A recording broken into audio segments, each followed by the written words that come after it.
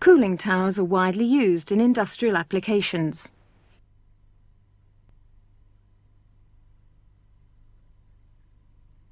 They work by transferring heat from circulating water to a flowing air current. This is generally achieved by distributing the water against a countercurrent airflow.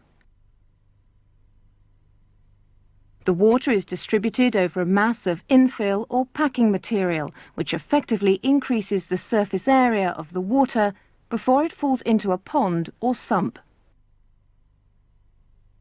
The direction of the airflow may either be in opposition to the downward flow of the water, when it is known as counterflow, or across the flow of the water, when it is known as crossflow.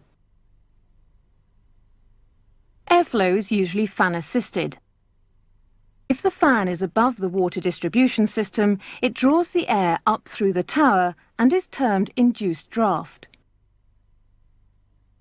Alternatively, if the fan is sited near the base of the tower, it is known as a forced draft arrangement.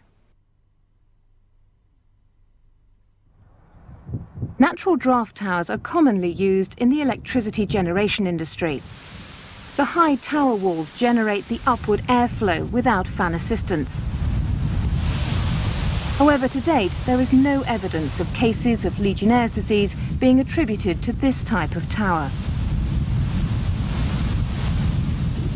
To minimize the risk of acquiring Legionnaire's disease from cooling tower systems, it is essential to have good design and construction, suitable positioning of towers, adequate maintenance of the system cleanliness and condition, appropriate water treatment to control water quality, including microbiological load, and suitable monitoring procedures.